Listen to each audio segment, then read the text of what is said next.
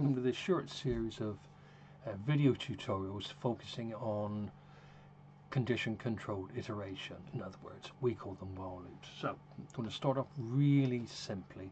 Now most while loops will need a variable as a control. It's a condition.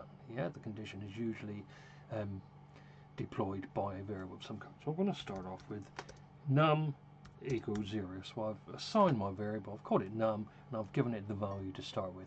Now we can see on the screen that Repel fairly recently has decided that it will join the AI Act, but I don't want Repel to do this for me. I want to be able to do it. So I've set my variable. Now I need to set my while loop condition. So while, remember every while loop starts with while, and the variable to control it is num. And what I want my while loop to do in this scenario is, let's put in the colon, while the value of the variable num is less than 5, do something.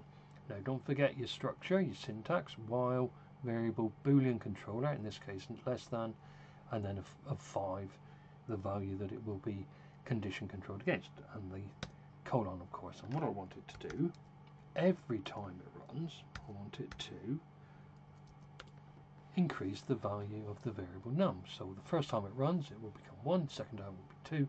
Every time it does that it will go back to line 3, the while condition, and check is it less than 5.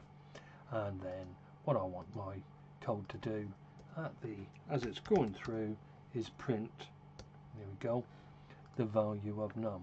So what have we got? We've got 4 lines of code. Set the variable, set the while loop condition, do something, yeah, a process, or in this case just increase the value of num, and then print the value of num out. Let's run it to see what happens. So run. Now I've called the file 1, there we go, and we can see in the blink of an eye it prints out 1, 2, 3, 4, 5, then drops out of the loop. Great. So that's a very simple condition controlled while loop.